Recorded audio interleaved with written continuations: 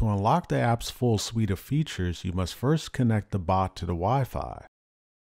As an alternative to the default Wi-Fi pairing method, Bob PetHair Vision can be connected to Wi-Fi using the QR code pairing method. Arrange your modem, phone, and bot together in one room. Make sure your phone is connected to a compatible 2.4 GHz Wi-Fi network. Next, open the bObsweep app and add model. Select your model of bObsweep. You can always add more models later. Give your bot a nickname so you can easily keep track of it and differentiate it from others in your home.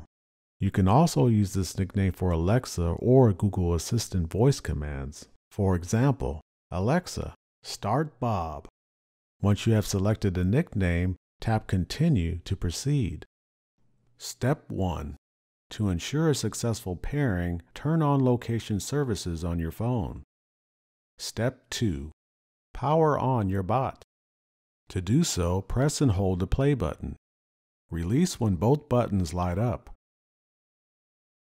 Wait for the buttons to stop flashing before proceeding.